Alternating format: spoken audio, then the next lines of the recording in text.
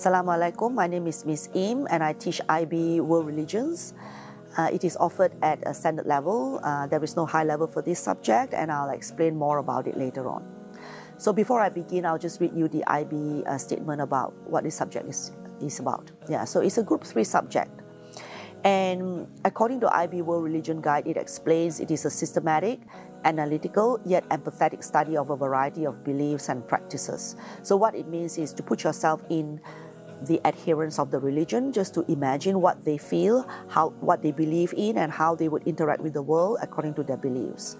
So it is being able to put yourself in other people's shoes to understand how they perceive life according to their religious beliefs. So this IB subject is a May subject, so there's no November subject, meaning if you take this course, you will be sitting for your May exam early term 2, so you don't have the time that other students have in other subjects to study till November. So that's important for you to know.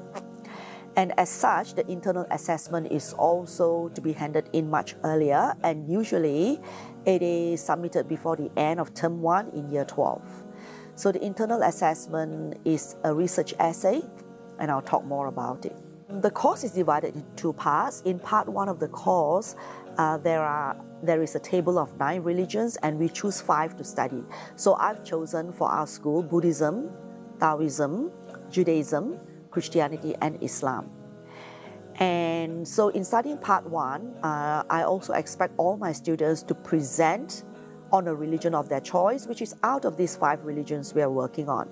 So you need to present on a religion of your choice, for example, Zoroastrianism, or New Age religion, or Baha'i, or Sikhism, any religion, and you have to present a PowerPoint on it. Now, part 2 of the course is an in-depth study of 2 religions, and the 2 religions I've chosen is Buddhism and Islam. So part 1 of the course is to answer paper 1, and part 2 of the course is to answer paper 2. I'm going to now talk about the assessments. There are 2 assessments, one is external and the other one internal. So assessment is paper 1 and paper 2, and if you come to my class, then I'll explain more the percentages of it. The internal assessment is a research essay, a research project which culminates in a research essay of 1,500 to 1,800 words. So what do I expect of you if you attend this subject? Main thing is you have to be good in English, because there's a lot of writing involved in this subject. Be good in English, be good in understanding abstract concepts. This subject is quite abstract. Be good at understanding concepts that can appear very strange to you, because we're studying other religions as well. So you need to step out of your comfort zone so that you can understand what other adherents believe in their religions.